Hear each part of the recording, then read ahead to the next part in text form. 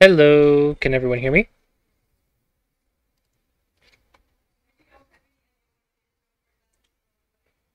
Yes. Hear you. Okay. I think I got the desktop audio turned on. Um, Forgot my water, but there's another water right here. Cool. All right, so I think we are good to go. I'm gonna open up a demo board.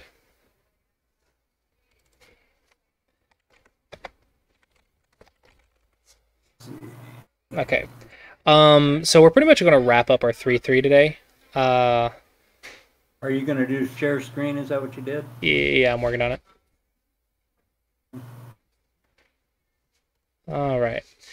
So we're pretty much going to be wrapping up the 3-3 today. I was thinking about like what are some bonus information because I think the other three classes talked a lot about how the 3-3 works, why it works, what the results are, and at least gave you a basic understanding, if not like not a high level understanding, but just a basic understanding to start with. So I figured some bonus information that we could talk about is the 3-3 to the 3-4. And I figured this would be something that we could potentially talk about. All right, so can everyone see what I'm doing? I can see it. All right. So when your opponent does this, this is not really the common move. So this is a very rare move, but it can be played. It can also be played against the Chinese opening and everything else. So it is a move that can be played. It's just not going to be very common, but it'll give us some bonus information about the 3-3. So first off, the normal response is the Hane. If we just Nobi, because touch, you either Nobi or Hane. If we just Nobi, it leads to the 3-3, and I'm pretty sure we all know that by now. So usually it's a Hane. The most complicated response for white is here, but this one is not the most common one. But we can look at this one first. So usually to the crosscut you would Nobi, and then white can play here, to Atari, and then go up. And now we have variations. The simplest is for black to go here to kill the cutting stone, and we can play this way, like that, or maybe like that. And you see white gets some thickness, black gets a corner. Not super great for white locally, but again, this was an invasion, so black is supposed to be a little bit better, and then there was a peep. But the point is we have shape in our opponent's area, and usually you play this like when your opponent controls that side. So if we can get shape in the area, it's not a terrible result. So it's just a variation to keep in mind. But usually the response is either going to be A or B. So usually the Hane, you need to consider the reverse Hane. And this is actually a common shape in middle game as well.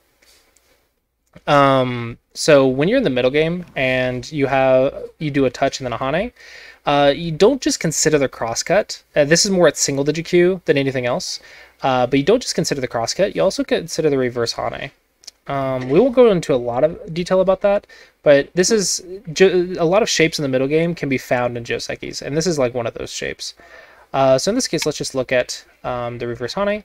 So the very first thing we want to think about is what if our opponent cuts us off? Okay, boop, boop, boop. Right? But we sacrifice one stone, threaten a life in the corner, and then we can live. So this is not that bad for white at all. So this is already like pretty good. So the first thing is, can I punish? Right? That's the first thing can we do. Can we punish the cutting point? If not, the second thing we look at is, can I just connect? Okay. If I connect and white keeps going, then I can punish the cutting point. So usually to the connection, we connect as well. Now we have this, this, this, this. And look at that. Aha! Who's seen this shape before? Anybody who was in the first video. All right. So let's just, if we choose the Hana, if we just reduce the eye space, we make life. If we reduce the eye space here, we go here, and then here, and then here. So it's alive. So the only response for black is to consider is here and here. So the Vita points, because if you try to reduce the outside, you just make life. So the first Vita point is here, and this is just a refresher. So you can go here, here, here. And then you can go here, here, here, here, here, here, here. Okay. And then if you go here, you double Atari, here, You can't connect because that's a Savatari. So you take, boom. So potentially, there is a Ko because of this move. You guys remember that? Yes. All right. And is a Ko good here or bad here? It's bad at this time with no threats on the board, right? Yeah. Actually, that Ko there is actually considered good. And let's talk about why. Okay. Would you go here on this empty board? No. No. Right? So obviously you would go here. So what that means is just from the start, this move is bad. However, can you potentially theorize that sometimes this would be good? Well, like you were telling your wife, that could be good, absolutely.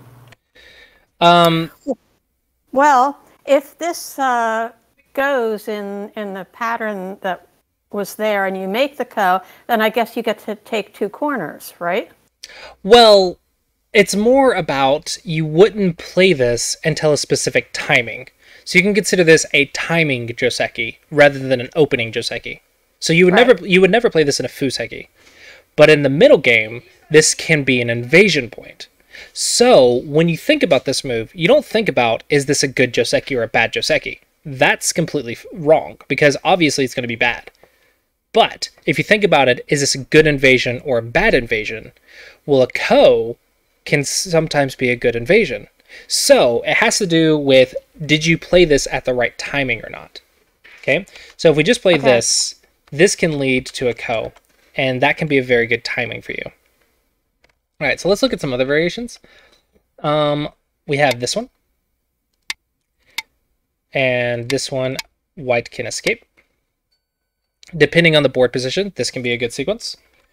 This one would probably not be good, simply because it goes very strange very quickly. Like, what do you do with that? But then we also have this one.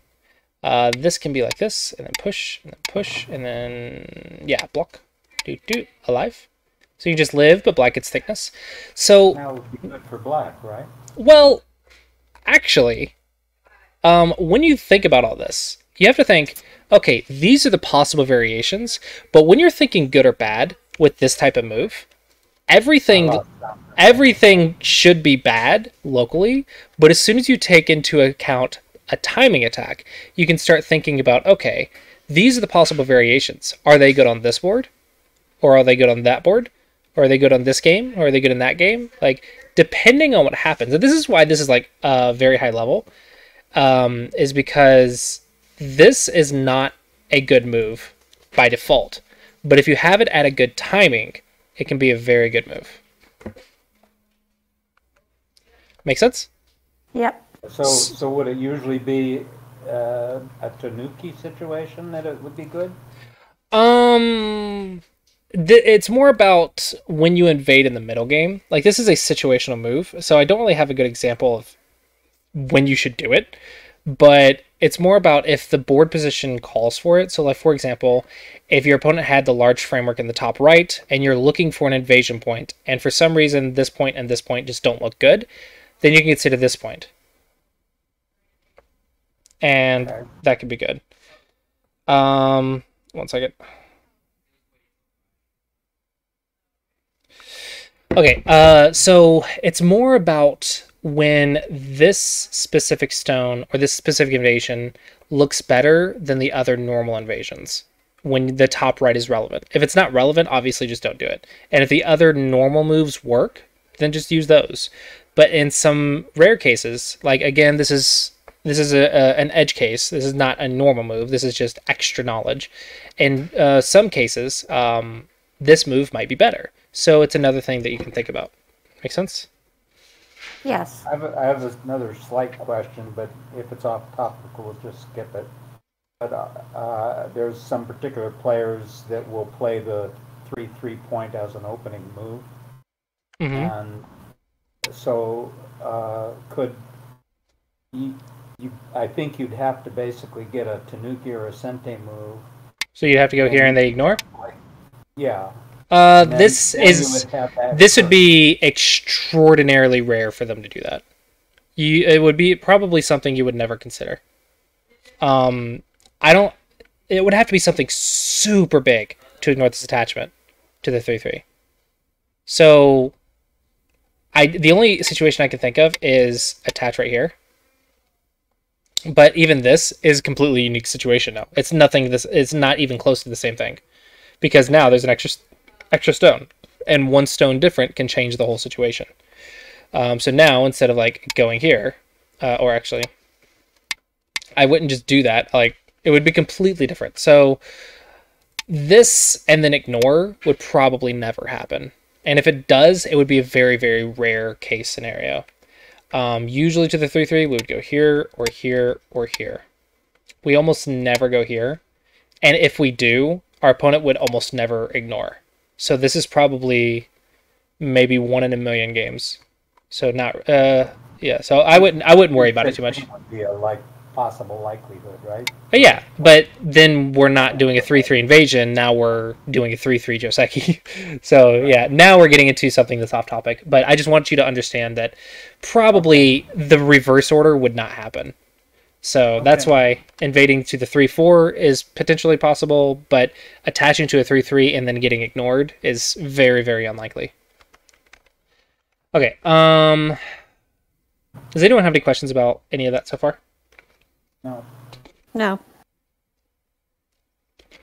All right. So now, I kind of told you about that, but now let's get into something that's probably hard to do, which is how do we study Joseki with the AI? So how would we study this with the AI? So let's say it came up in your game. Now, this is just an arbitrary example that I have, but usually you'd play your own game and figure out if this was good timing or not, because if you look right here, obviously it's not a good move. But let's say, yeah, it's negative 9.7%. But let's say this was a good move in the game. So how do you study with the AI, like what the follow-ups are? So let's try to do that together, and let's just figure out what we can learn from it. So I actually haven't looked with the AI yet, so let's just see what happens. So Hane obviously is going to be the move, because I told you that just goes to 3/3. So you want to punish a little bit. So we got Hane. We're going to click Analyze This. Oh, I might have to refresh. I probably waited too long. I had it up for a while. Probably waited too long. Okay, boop, boop, boop, boop, boop, boop. Okay, Analyze This. So yep, Hane is pretty much the only move. And it actually says the crosscut. Oh, see, I had no idea that was what I expected. Okay, so now I'm like, oh, cool, something I didn't know. And this is where you would update from old Joseki to new Joseki. Like, okay, why is the crosscut played? So let's figure it out. Let's play here. Let's see what the options are. First, I know what my options would be. One of the Nobis, right? It looks like both Nobis are, the AI agrees both Nobis, so let's just play that out. And then I know there's an Atari and an Atari. Okay. Which actually, I think it didn't show that one. I think it showed this one, but it didn't show this one. Okay, so this one would be Nobi, walk back, here, here. Has anyone seen this shit before? Let me set it up a little bit different and see if you recognize it. Do you recognize that sequence?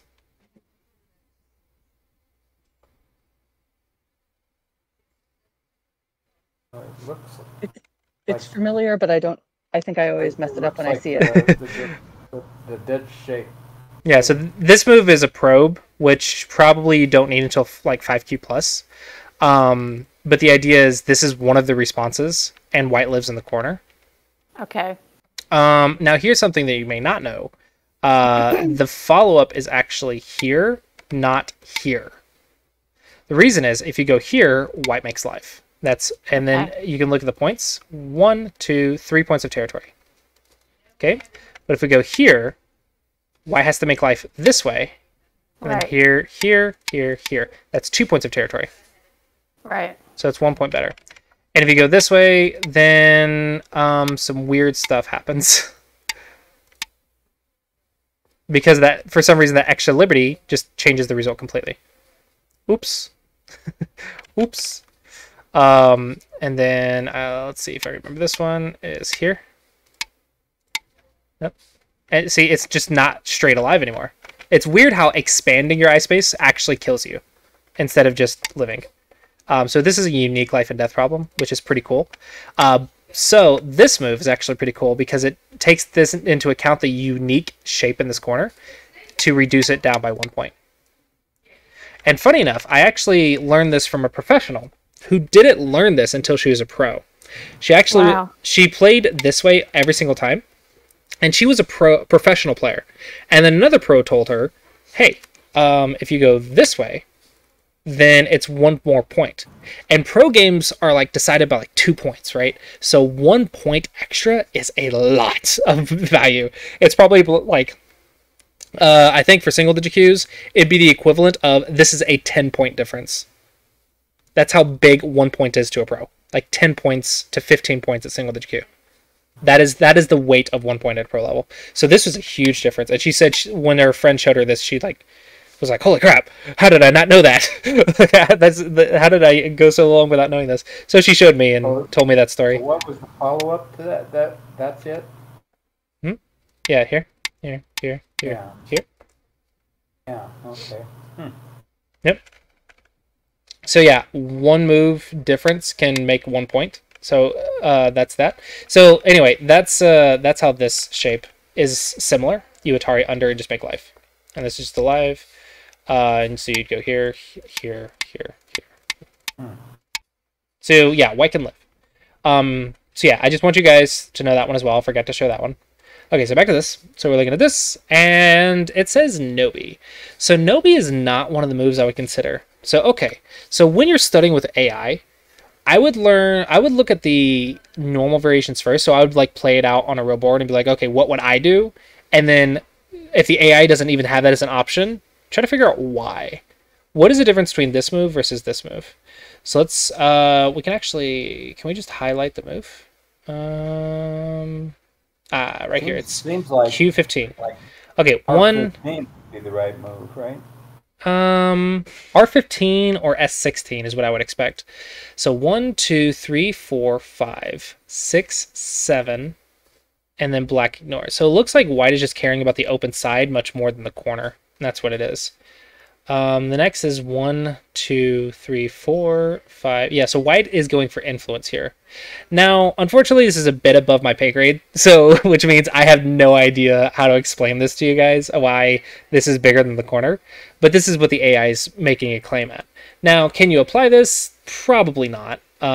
So maybe you could just rule this as something above your level until someone stronger explains it. But probably you would need, like, maybe in song level to understand the difference, because as far as I know, I would Atari under or Atari right here. All right, so it says Atari right here, so that one's one of the ones I know. So probably I would go for this one for now, and just figure out how the normal one works. And it looks like it likes this one, so it looks like it likes going for thickness no matter what. But I believe the end result is going to be about the same, which is white gets thickness, black gets a big corner. Oh, it's still going. Wow. So this is one thing that you could do, is just like try to figure out what does the AI want. So the AI clearly values the thickness and influence to the center more than the territory in the corner. So probably with that conclusion, you can conclude that on an empty side position, this move is probably not the right answer. So yeah, look at that, negative 10.9%. So you can say black scores +2, and right here, black scores 1.5. So maybe about 1 point, less than 1 point, but it's at 12%. So it's like, it's a lot for the AI. So even though you go here and make life, even here it still wants you to extend. What's the point difference between those two moves? About 1 point. So between this move right here and this move right here, it looks... No, not that one. Between this one? Q15 and R15. Q15 and R15 looks about half a point. You can see the 0.7 and the 1.2. So negative 0.7 for white versus negative 1.2 for white. So it looks about half a point difference. So yeah. So yep. if I can ask a question on this tool, because yeah, the second line in any of those circles, so where it says like 39K or 1.5K, What is that number telling us? That's the amount of times it checked it. So this is playouts. So you see 41K, 41,000 playouts. Anything less than 500 is probably going to be too weak. You want at least 500 playouts for it to be considered like top level thinking. Now, if it has, this is 43 plus 300 plus 1600 plus 46 plus 12 plus 3. So if it's at 3 playouts, probably like 016 is like barely even considered. Like it would be an extraordinarily, an extraordinarily rare case scenario.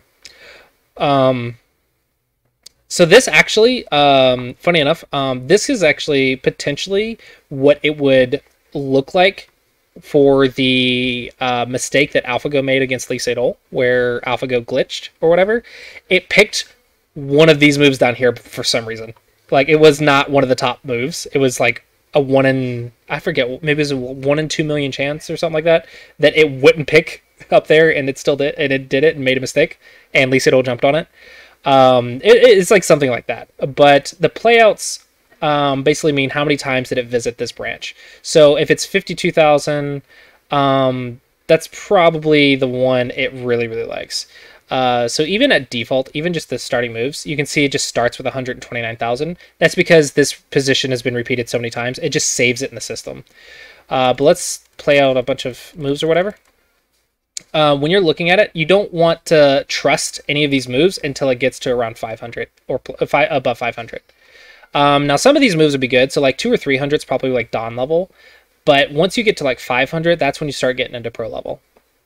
So, for example, if you're using the OGS tool, which I think a lot of people have when you click support OGS or any of the stuff, you can see the Q supporter, Dawn supporter, pro supporter. You go down here and you can see the playouts. So the supporter at 125 playouts is the amateur Dawn level. I think it's a little bit inaccurate, but 125 playouts is actually really, really weak compared to what it should be. 300 playouts is, they say professional level. Maybe it could be a professional player, but ideally you would want 500 playouts. And you can see strong professional player. That's starting to be correct. Yeah, 800 above 500 playouts is when it's starting to get really strong. And then that's where you get beyond most professional players. Does that make sense? Yeah. Yeah, that does. Thank you. So any sort of subscription, anytime you do a subscription to be like OGS or AI Sensei or Zbaduk, you want the subscription that it does a minimum of 500 playouts, because then you know at least it's pro level at minimum. So yeah, that's what you want to look at. So when you're looking at these playouts, you want to make sure that they're not just like 14. So probably that's not the one to consider. Sometimes your moves might be there, and it doesn't necessarily make it a bad move. It's just likely not the top moves the AI is considering. It's not going to be like 9 Dawn Pro level.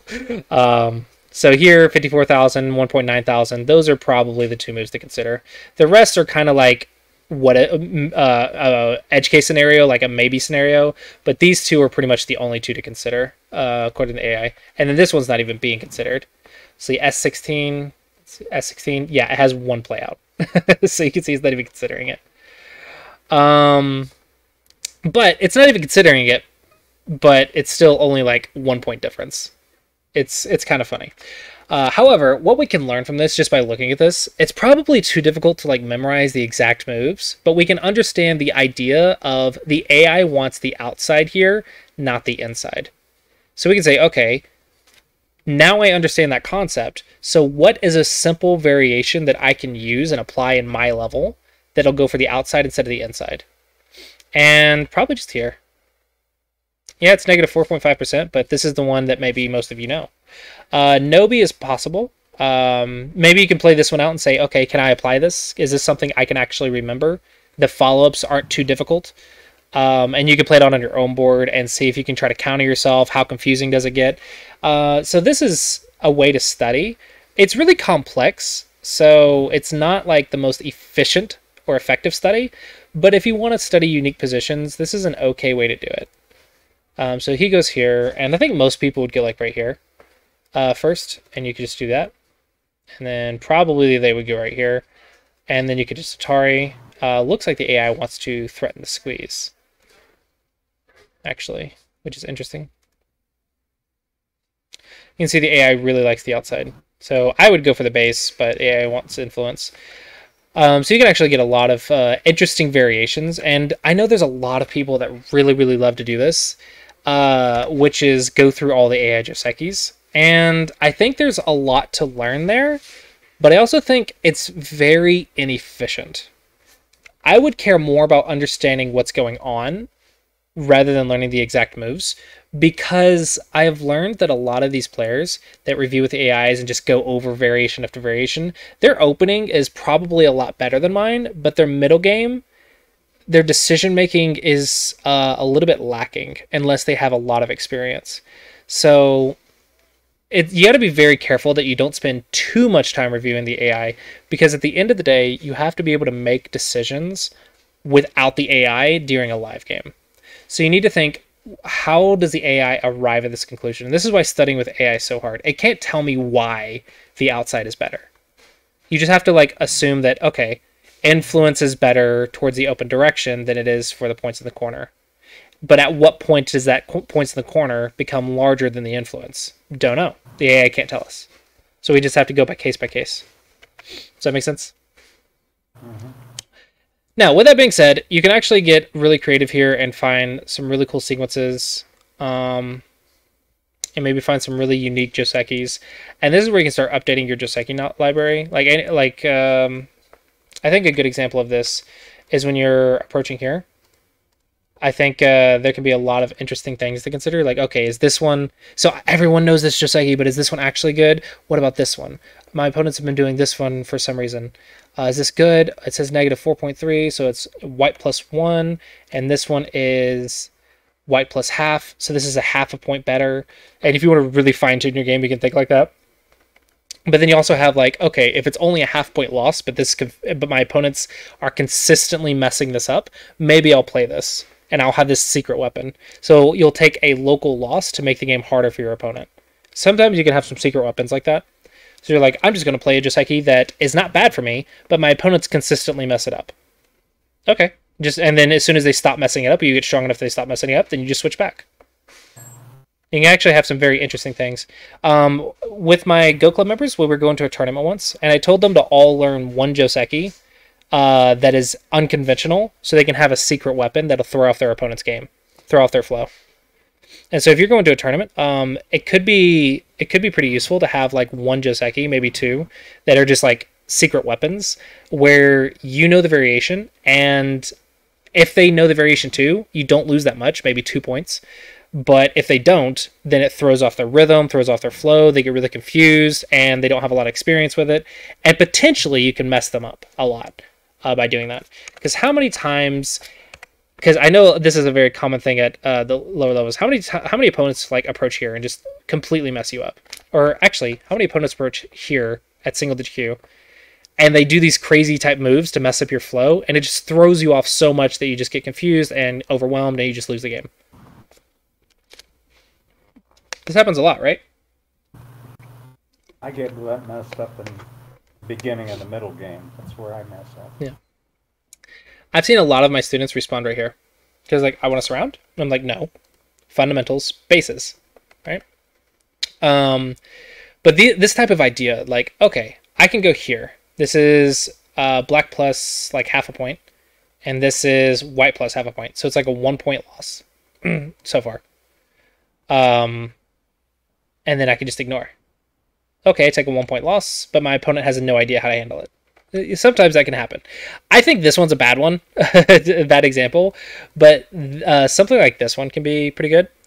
And I know I have a story from like Go Congress. So this is a Joseki that was very, very popular back when I was Tudon. And like every Tudon freaking played this Joseki. It was like so common. It was every single time, I swear. And we all knew the Joseki pattern. So remember, this is like maybe 6 years ago. This was played like every single time.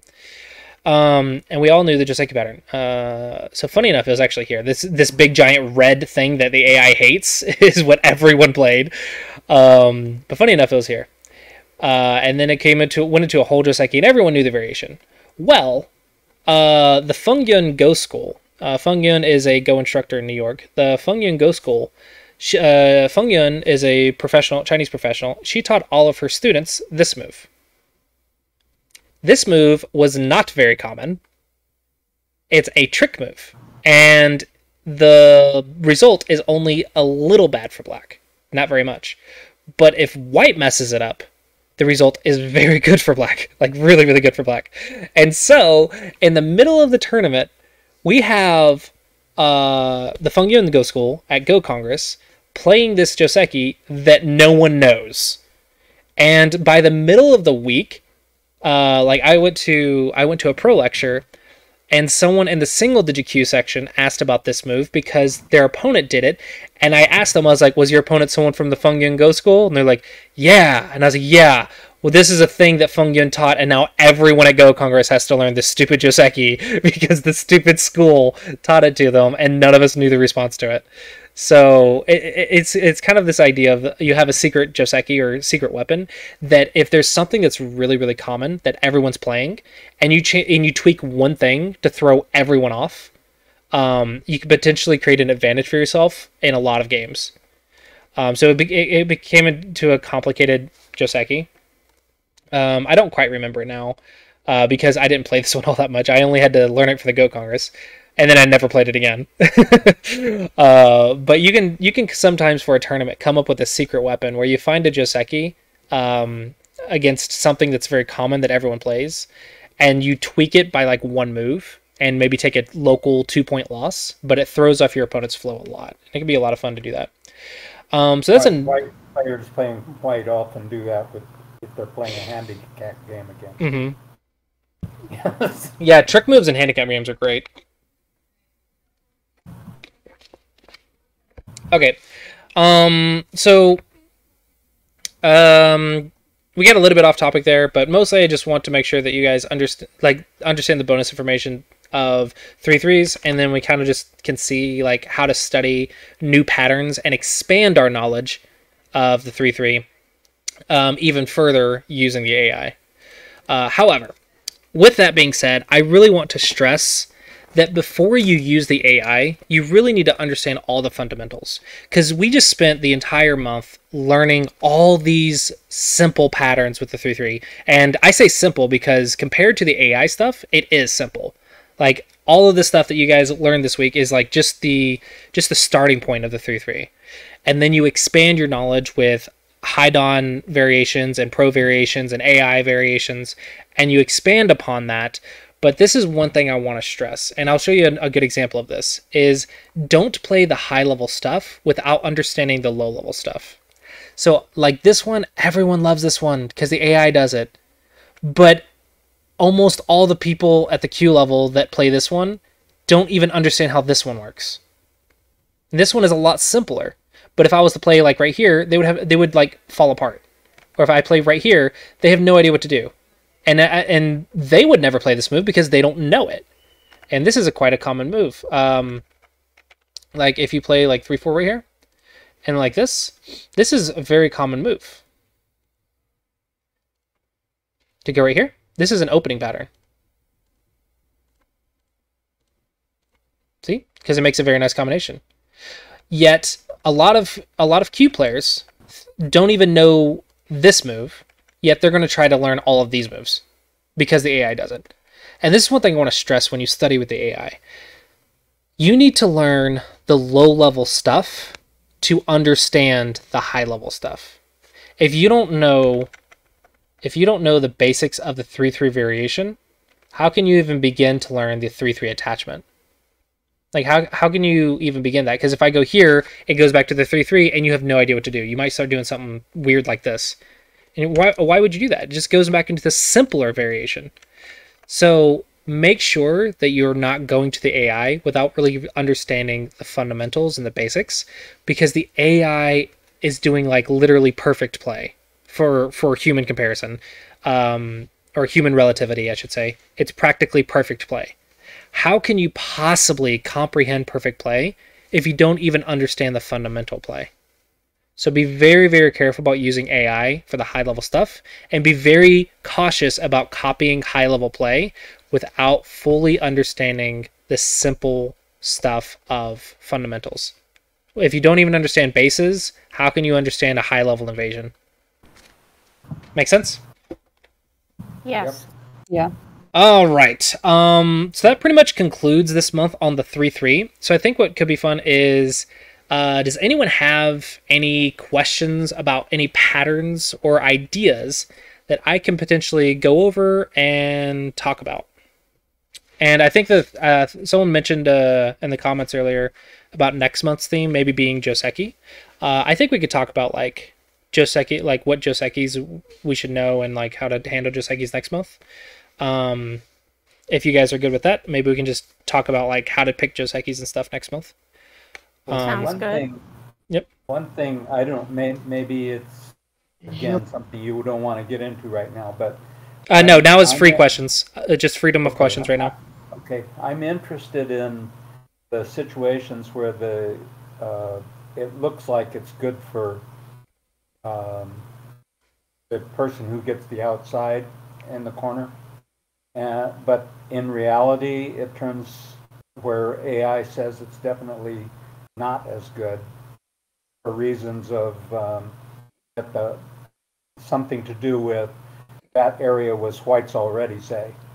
And so black, by invading there and even living at all in a shape that looks totally good for white, it is actually in favor of black. That's the kind of thing I'm kind of interested in. Okay, so a good example of that, I believe, would be a shape like this, where it's like, okay, black has this corner, and then somehow you get in and you're able to make like life or something.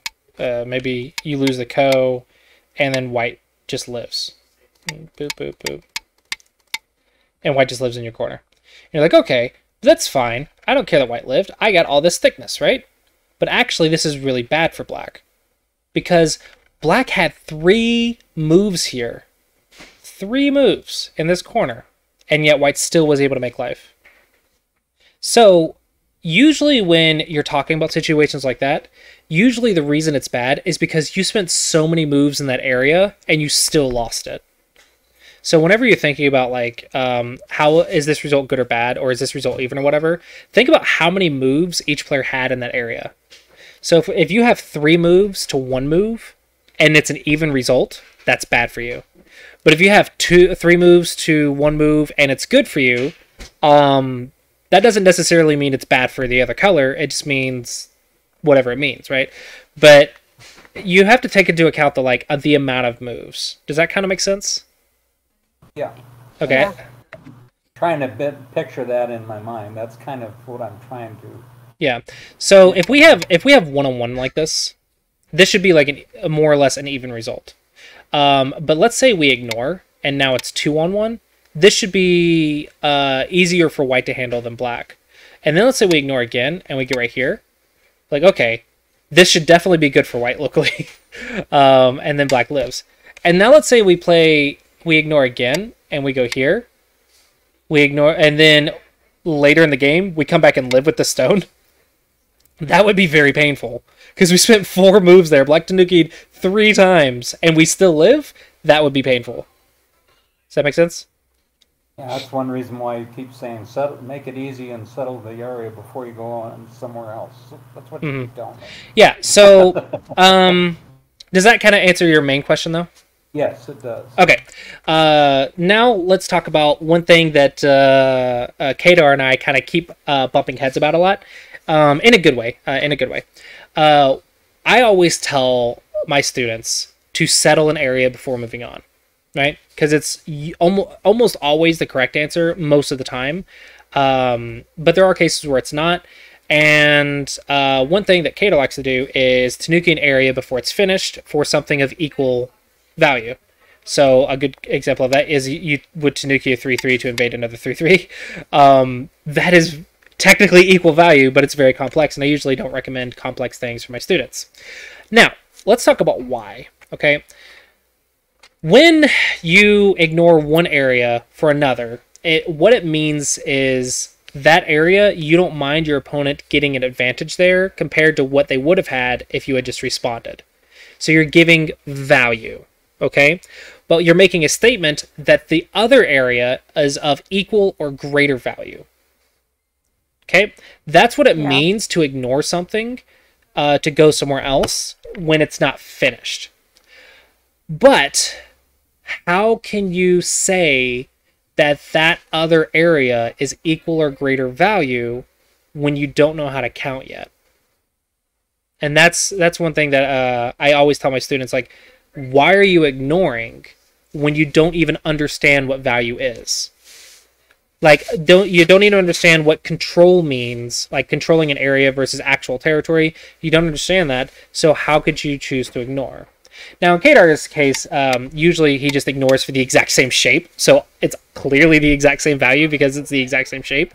But it creates very complex situations of, okay, at what point does going back over here become more valuable instead of responding locally? Like, at what point do you have to go back? Like, that's really, really hard to judge. That's a really hard judgment. And so it's not that you can't do it. It's not that it's bad. It's just difficult to understand. And difficult to understand equals questionable follow-ups. So that's why I always tell you guys to finish areas first. However, if you watch pro games, and let's just look at the European Pro League. I think that's a good European Go Federation. I think this is a good example. I love the openings I've been seeing out of the European pros. They just seem so high level compared to what they used to be. It's like their openings are like so perfect compared to what they used to be. However, with that being said, it's an opening style that I can never copy without extensive study. Let's do this one. Maybe not that one. Where is their league? Well, there's what is that one? Where's the leagues? The ones that they have the leagues and There was an European Pro League just below that one. Transatlantic Pro League or something. That's one. Is that in there?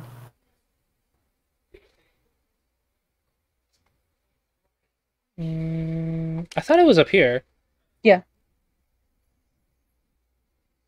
Yeah, okay. I think this is what I'm looking for right here. So we can just look at these openings. That's not exactly what I wanted, but just look at these openings. Do I have KGS? I do. Okay, let's look at this. I don't have it on stream though, unfortunately. Okay, so I will switch to display capture on stream. Not that one. Okay. Okay, so let's just look at this opening. Now, you can see that they're already applying the new stuff.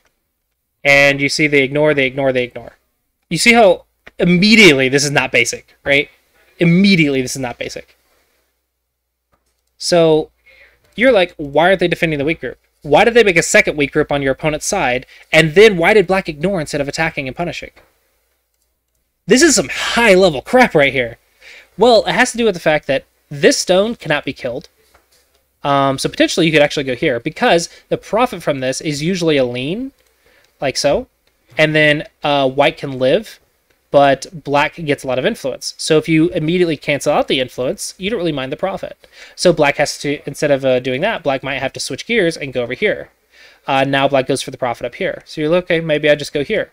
And also, you have to understand how all the variations in here work. So understand why this one maybe potentially threatens something in here, right? You have to understand, it's just the high-level combinations of understanding what is the result, or what is the punishment if I ignore. What happens to the stone? Well, here or here, right? That's usually what happens to the stone. You also have here, but that's not as good. And I know that, but if I know that, imagine what the pros know about it. Okay, and then you have all of this stuff, and I haven't got to study this one yet, but you have all of that stuff. So white is taking all those variations into account, and all these variations into account to make a combination, and then black is saying, okay, that's what the combination is, but I also know that if I ignore, you can't really do much else, and I'm going to play something big, and then maybe try to get back up here and make the combination. So they're looking at 3 situations which they know all the local responses, which I encourage you to learn the local responses first. They know all the local responses, and then they make this global kind of combination idea. And let's just see how this works. So white chooses Sente, and we talked about that. White chooses Sente because there's urgency, and then white goes and messes up this position. But black should be okay with this because black is the one who ignored. So black is going for a simple response, and starts a fight. And now a fight starts, and both players are pretty much equal. You can see black has the corner, white has two weak groups, but black also has a little bit of a weak group. White's a little bit flexible over here, and white's out over here, so white has some influence to make up for the corner, but white also had influence over here.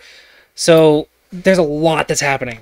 And so these games are fascinating to watch because the combinations and the tanukis are so high level, but at the same time, if you don't even understand the local variations, how could you apply this? This is something that I see a lot of where they're like, oh, well, a pro ignored and left, so I can ignore and leave.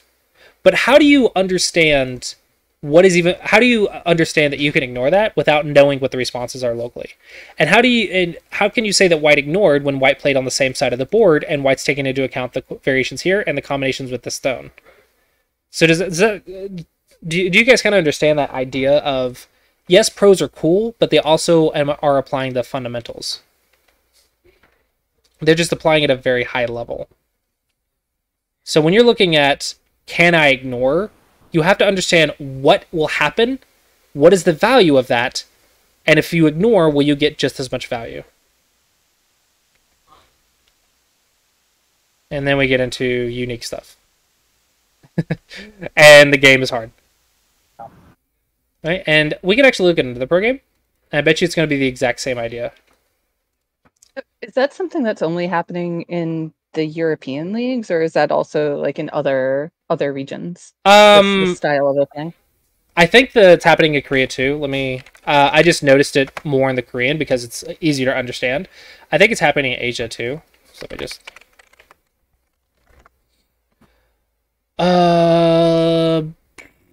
browse by date. We can just look at the most recent games. So I think Korea would be more relevant. So that's Chinese, China, Korean, Women's League. We want to look at like the LG Cup or something, the international stuff. Hangul Kiwon Championship. Okay, so that's the Korean League Championship between 9P. So that's probably like fighting for like their rankings and stuff. So we just see what this looks like. And it should look something similar, but maybe done a little bit better. I'll just download this to make it bigger for you guys. That's a bit of a side note. Trey Jing is one of the strongest female players right now. Who'd you say? White in this game, Trey Jing. Okay, just Chojong? Yeah. Sorry, I need to read their Hangul names to be able to pronounce it properly. I can't read it in English. Reading it in English messes me up so much. I need to see the Hangul to be able to pronounce it. Okay, so this is just the Korean League. What is the placement of Choyeon? I just look at this. Yeah, I'm not sure. Like, I would assume in the top 200, maybe no, she should be in like the top 20. Choyeon? No, is she? No, like I mean, female, she's like top 1 or 2, but oh yeah. Okay, yeah. Among all the pros, then yeah, top 200. Yeah. Oh, yeah. Among Korea, I think top 20, possibly. Yeah. Okay, so this is already like, what is going on? Just ignoring corners. Yeah, this is what I mean. Like, they're doing it as well. It's just even more high level and even harder to understand. Like, who does this? Like, do not copy this move. This is why I'm like, be careful about copying pros. Do not copy this crap. Let's see. Someone actually asked a question on YouTube. I try to study big avalanche Joseikis with AI. Is it good at 8K to do this kind of thing? I wouldn't do but just for understanding. I would use Joseki dictionaries for Avalanche and just learn the main branches. I would not study the Avalanche with the AI at 8Q. Unless it's some simple variations that you can follow. You got to be very careful because something like Avalanche and Taisha, there's literally like so many ways it can go. Like probably the Taisha is like 1,000 Josekis, right? The Joseki have 1,000 variations. So Avalanche is has hundreds of variations. So you got to be very careful about overwhelming yourself, especially at 8Q. Just learn the main branches so you can have an understanding of a simple response. I wouldn't go too deep into it. There's other stuff that's more important for you to learn at that level. Yeah. Hey, look. Everyone remember this shape? This reverse Hane? We just talked about that, right? Mm-hmm. And if you know Joseki, then you can see variations like this. So this looks super good for black. But if you look at the whole board, influence, and then a 3-4, and the center looks like it's in white's control.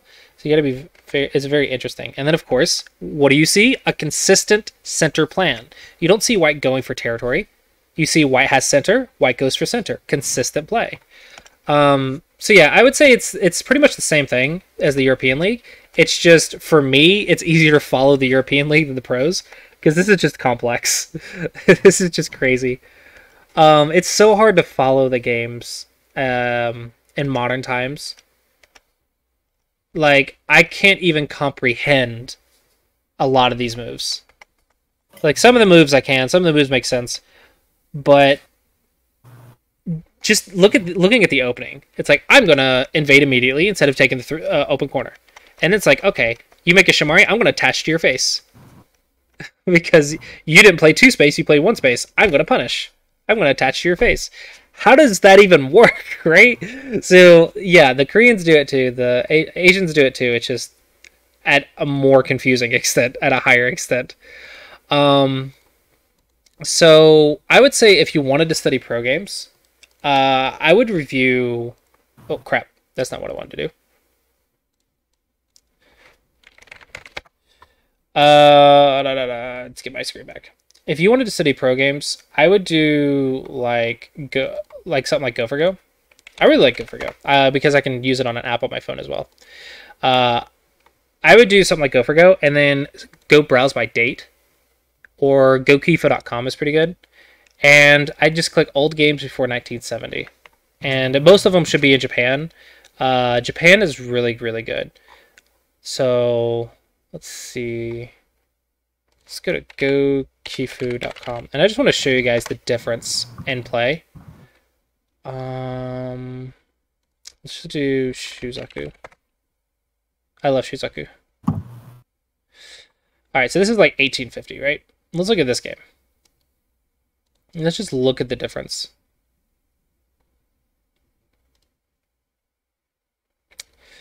Alright. So this was normal for these times, and you have to understand that that's because white doesn't have Komi. So normally it'd be like this, and then white would immediately approach, because they considered black getting a Shamari to be too valuable, because white didn't have Komi, so they said that white has to play faster. Once white had Komi, the play actually started to settle down. So this is before white had Komi. So even though it looks crazy, this makes sense with that context. And 3-4s and these, which threatened Shamaris. Shamaris were super valued back then. But now let's look at the middle game. And so you see Shamari, Shamari, stopping Shamari, stopping Shamari. It's just all about the Shamari so far. Alright, now we just go into basic shapes. This is a little confusing maybe. So maybe this isn't the best example. But they're making base. It's connected. And the shapes actually start making a lot more sense. And this is actually starting to look a lot like the Clossi approach, if you guys recall. Like, you slide for your base, make your base, attack with a knight's move, poke, extend from the Shamari, extend from the Shamari, play it on the open side, maybe go attack this soon. Okay, so we're going to poke in here. I'm going to stay connected. This is a squeeze play. Squeeze, stay connected, take the eyes. So this actually makes a lot more sense to me, and I could follow this a lot better. I'm not sure how this looks to you guys. Does this look any different than the Korean ones and European ones? It looks like a civilized game. it looks like it's using fundamentals at a good level, right? This is like, oh, so this is what fundamentals look like. But then you have like modern play. It's like, where are the fundamentals? Do they even know them in the modern play? Like, I don't think they know fundamentals in modern play, right? It just looks like that, right? But actually, they're taking the fundamentals and they build on it, and they build on it, and they build on it, and build on it, and build on it, and build on it, and then they have AI, which builds on top of it even more. So it's just like layers on a cake. If you look at modern play and you only see, or maybe like layers of a mountain or something, if you only see like the top of the mountain, you're like, that's crazy. This doesn't make any sense. How is this rock floating 10,000 feet in the air? But then if you look at the base and you see the foundation, the fundamentals that it's built off of, then it's like, makes perfect sense how there's rocks 10,000 feet in the air. You're like, did men just keep stacking rocks for 10,000 feet? No, it's just the weather happened and it got pushed up and however mountains form, right? But it's built off of foundation and fundamentals. So this, if you're going to review pro games, I would recommend like the 1800s and 1900s Japanese pro games. There's a lot that you can apply, and I cannot tell you how effective it is to beat cube players using this old stuff, because the amount of people that I've seen my students face that copy modern play without understanding these fundamentals and just get destroyed as soon as a fight happens because their shape doesn't work together. Because their stuff is cuttable. They don't understand timing. They don't understand the fundamentals, and all of this fancy stuff just crumbles under the slightest bit of pressure. But then if you have the fundamental shapes like this, it's a lot harder for you to crumble. Now, granted, it's not as effective as modern play, because I think modern AI stuff would beat this stuff pretty handily. But at the lower levels, this is a lot easier to use. This is a lot easier follow-ups. So that's why I always encourage you guys to learn the fundamentals first. And if you want to review pro games, I would review the older pro games and work your way through the histories so that way you can slowly but surely understand modern play, because you understand how Shimari's went from Shamari and extension to a high Shamari for influence to the AI Shamari now. And then you just work your way up through that. That's why I tell you to learn this first. If you don't even understand this one, you can't play this one. It just doesn't make sense. Does that kind of make sense for you guys? Yes. Okay, so I kind of talked about, to reiterate everything we talked about this last one, I kind of wrapped up the 3-3 a little bit, showed you a few more 3-3 shapes to keep an eye out for, to basically just, it's not something you're going to be able to apply a lot, but if it comes up, at least you should have an idea. And then, of course, if it comes up you forget, you can always revisit the lecture. So we wrapped up the 3-3 and showed you a couple more variations. We talked a little bit about the AI and how you could potentially use that to study, but you have to be very careful. And then, of course, we talked about the differences in styles in pro games and how copying pros can be very dangerous if you're not careful, and understanding why certain styles and moves are played. And then we looked at comparing old play to modern play and just seeing like the history of Go. So that's kind of like what we talked about today. We got a little bit, we went in a very interesting direction, but mostly I just wanted to wrap up 3-3 and then answer any questions you guys have. So with that, do you guys have any final questions or comments about the 3-3 or anything that we talked about today? No. All right, so are you guys all 3-3 masters now? Yeah, we'll never make another 3-3 mistake. Okay, so...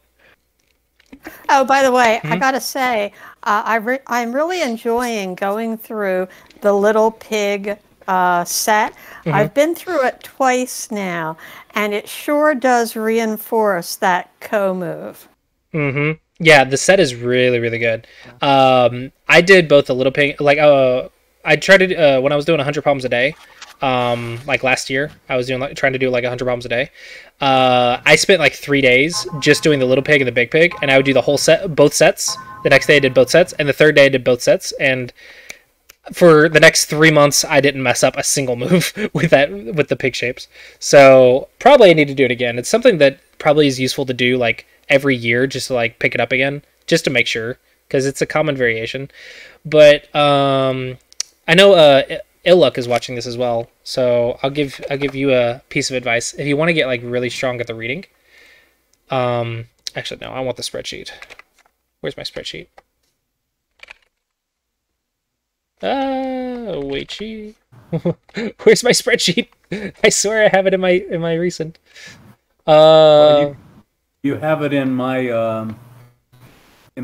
link with you, and because you gave it to me in there. If you can't find it anywhere else. There we go. Yep. Thank you.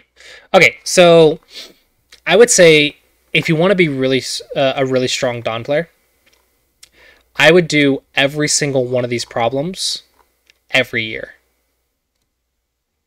And just get faster and faster and faster at it. I would say the entire spreadsheet.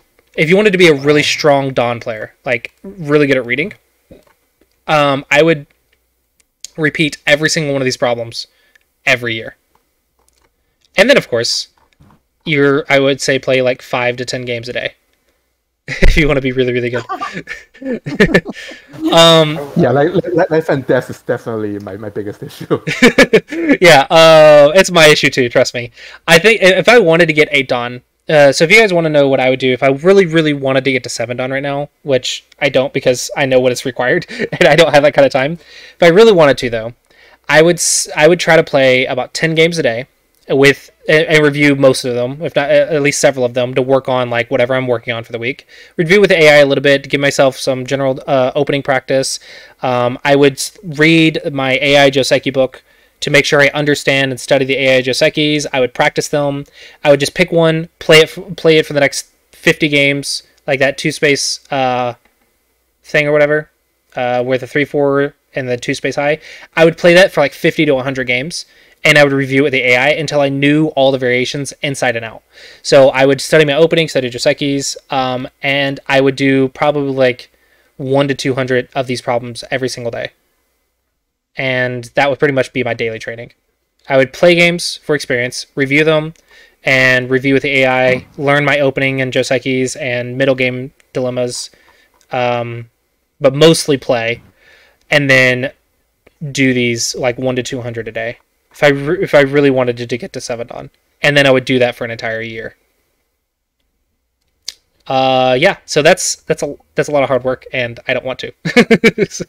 I can't blame you. Because unlike the single-digit Q ranks, that would be maybe 1 rank in a year, maybe 2 ranks if I'm lucky in a year, doing that consistently every single day, and that's just for 2 ranks. So it's really annoying to be a Dawn player sometimes. I want to go back to like. I guess you have to decide when enough is enough. You know. It's more like. Why would I want to be a 7 Dawn? I'm not going to make any money for it. I'm still not going to be an American pro. There's no benefit to me being an American pro. Like, I think I would get more students if I had pro status, but like I can't beat the current American pros, the other amateurs to be an American pro. The American pro system's really bad right now, so there's really no good reason for me to do it other than bragging rights. And I'm like, I would rather just build my teaching career. It's a lot more profitable. What would you consider your Dan level to be exactly? I'm 4 Dawn AGA, 5 Dawn Fox, 3 Dawn OGS. So I would consider myself a mid Dawn. Okay. I can pretty consistently beat 1 Dawn and 2 Dawn, so I would consider myself a mid Dawn, but I would not consider myself even close to a high Dawn. Okay. But yeah, that would be what I do. So if you guys want Dawn level reading, I've said this to my students so many times, but I don't think anyone's done it yet. But if you want Dawn level reading, do every set 3 times and just start from the top, work your way down, and do every single problem 3 times in a year. If you can consistently do that, you'll have Dawn level reading. I'll link this. Oh, got my work cut out for me. Yeah, you and every other student I have. Because I don't think anyone's done it yet. Where's my copy? Well, some of this stuff I end up taking an hour on just one problem. No, don't take an hour. If you can't see it in 30 seconds, just look at the answer. For this stuff? No, I'm talking about going through all the variations after you know the answer. Yeah. So for the stuff on this page, this is all about pattern recognition. This is not about deep reading. Deep reading is like ladders and stuff, like if you to visualize and everything else. All of this page is about being able to recognize these shapes and patterns instantaneously. Now, I do encourage you to do ladder problems every day. I think I really wish they had a ladder problem go book. I would buy that. And then I would say solve one ladder problem every day and just visualize it. Just visualize. Just practice stone visualization every single day. And then, but on this page, it's more efficient, and the purpose is to just learn the patterns. So if you should be able to solve all of these problems within 30 seconds to have dawn level reading. 60 seconds at the very most. But if you can't, then not quite dawn level reading yet. Just look at the answer, learn the pattern, come back to it, do it again. And do it again, do it again, do it again, do it again. Eventually, you'll be able to solve it within 30 seconds. Why is that important? Is because you can solve every single one of these problems and recognize the shapes within a Byo-Yomi period. So that means even in Byo-Yomi, you will have very powerful shapes, and you can punish bad shapes very quickly and very easily. And this is all the fundamental shapes for life and death and reading. Like, it's all the fundamental shapes. Cutting points, connection to Tsujis, cut to Tsujis, Sekis, life and death. Like, all of this is the fundamental middle game shapes. So just being able to recognize all of that is good. Now, unfortunately, you will not be a Dawn player just from this. Because if it was just reading, everyone would be Dawn. But you will have Dawn level reading and shapes if you can solve all of these. And then from there, you just have to work on your fundamentals and, of course, practice, practice, practice, practice, practice. And I'll leave you guys with this final note. The biggest mistake that I see my students making is not playing enough games. I cannot tell you how important it is to gain experience. Okay? If you really want the secret to becoming a Dawn player the fastest you can do, play more games. Ideally, if you look at Asians and stuff, they're probably playing like 10 games. They're spending like 8 to 10 hours a day and playing like 4 games a day. And then reviewing really in depth. Okay? For Westerners, I've seen the Westerners that I've seen go from like 2 Dawn, 3 Dawn to 8 Dawn in a year. That's really fast. I've seen them play games, just playing games and like looking over it for like 8 to 10 hours a day for the entire year. And that's, how many games is that? Let's see. Let's take an average of like, Playing Blitz, too. well, they're not playing Blitz. They're just playing like 10-minute games. Because blitzing doesn't make you improve. You have to be able to think and read at least a little bit. But what they're doing is gaining experience really rapidly. So let's say we even take 8 games a day. And then we times that by 7 days in the week times 52 weeks in a year. I think that's right. I just do, what is it, 365? 8 times 365? That's almost 3,000 games in a year. So let's assume they take a couple days off. You're probably looking at maybe about 2,500 games a year. So if you want to say, I want to get to Dawn as fast as I can pull up any one of your profiles. And assuming you're not playing Extreme Blitz, I can pull up any one of your profiles, and I don't think you have 2,500 games. Let's look at, what is it, Illuck? What's your, yeah. How many games do you have? 2,655. But granted, I think... I want to say that I've barely played in the past, like I want to say 7 or 8 years, but I also have way more than those because I play a lot on KGS as well. Yeah, I'm probably in the order of like 4,000 to 5,000. Yeah. So you're 4 Dawn, right? Now, you just said you played about 4,000 to 5,000 games. When in my Go history, I've probably played maybe 5,000 to 7,000 games, somewhere around there. I would have to count all on the KGS archives, and then I have to count all my tournaments. Then I have to count OGS, but probably in the thousands, because I also played like 2 to 3 Go games a week for like every weekend at Go Club for 5 years to 10 years, plus all the ranked games I played on KGS. So yeah, thousands of games, guys. So I want you to think about how many games do you put in a week? How many games do you have now? If you're at like 200 or 300, and you're putting in like 3 or 4 games a week, how long will it take you to get to 2,500 games or to 5,000 games? And I want you to think about that when you're thinking about efficiency. That's one of the biggest things that my students, unfortunately, and most people, it's not their fault. It's because Westerners don't have a lot of time. But I really want you to think about that when you're thinking about why am I not improving as fast as I could be, or why is other people improving faster than me? It doesn't mean you're bad. It just means probably you're not getting enough experience fast enough. But efficiency is important too. I do 3,000 minimum a year. You do 3,000 a year? Yeah. Okay. Yeah, but how many lessons have you had, and how many Go problems do you do? I don't do the Go problems like you said. You've been directing me on some of that to get me on track. Right. So I appreciate that. But I will say though, but this is true for Buzzsaw as well. The older you are, the harder it is. It's not like it's impossible to get to Dawn, but probably you will have to work twice as hard as a young person. Just simply because Go is for some reason ageist and also sexist. I don't know why. So I am doubly disabled. No, it's actually sexist at the pro levels, not at the amateur levels, because there's plenty of female strong Dawn players, but for some reason, it's kind of hard to believe in a way. But oh no, I have no idea why. But just look at the Go players, top ranked players. How far down do you have to go to find a female? Like, I have no idea why. And it's not that females aren't studying, and they're freaking strong. Let's look at female. Number 75. That's really freaking good. Under 100 is really good.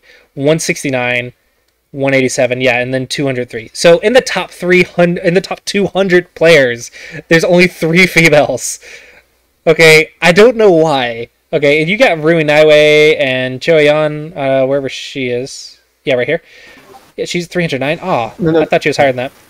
Those two. First.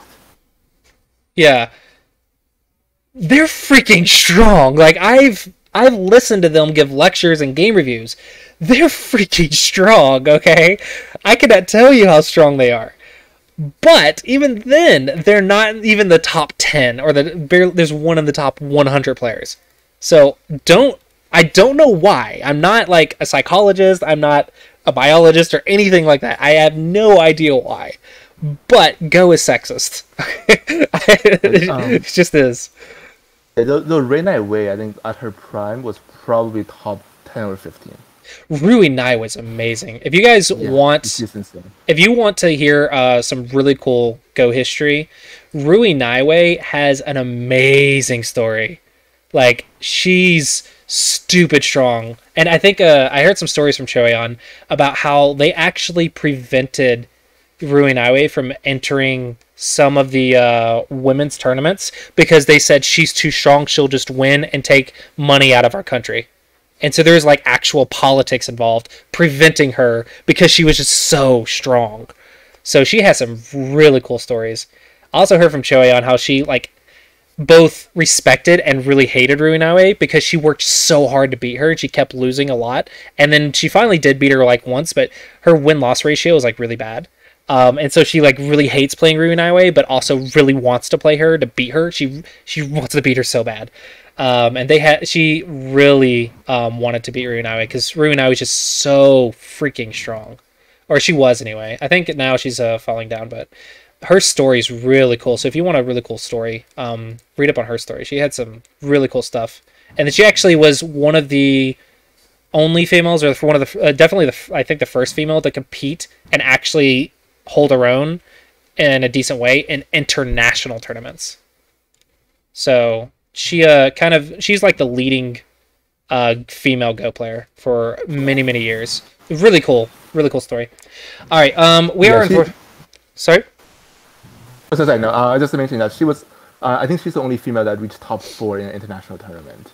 Yeah, she's crazy good. It's really cool. I'm a huge fan of Rui Naiwei. Yeah, she also beat Li Changho and got a actual like full open tournament title in Korea, which is insane. Wow, yeah, it's really cool. But yeah, so we'll go ahead and leave it at that. I think there's a lot of cool Go history. So the more like you learn, there's so many things that out there that you can learn. But we'll go ahead and wrap it up there. We talked a lot about the stuff today, so hopefully you guys did find the class educational and maybe entertaining because of the history and stuff. But yeah, so study hard, work hard, and next month we are going to start trying to talk about how we choose Josekis.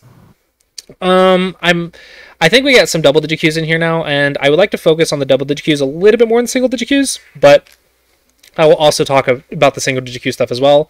And I think it'll also be good to understand fundamentally how to choose Josekis and how do they lead to openings and stuff. And then how Josekis work in openings. And we'll probably start with like some double-digit Q introductions and then probably be in the single-digit Q range by the end of the month. So yeah, hopefully you guys are will look forward to that. And as always, thank you for showing up. Without you guys being here, the class would be a little bit boring and I would just be lecturing. So it's a lot of fun to bounce things off of you guys. So thanks for being here. Yeah, so hopefully you guys enjoyed that. And yeah, here's to another month. And I will see you guys when I see you. Thanks for doing this. Yeah, thanks for the class. Yeah. Thank you. Have a good one. Right. Bye-bye.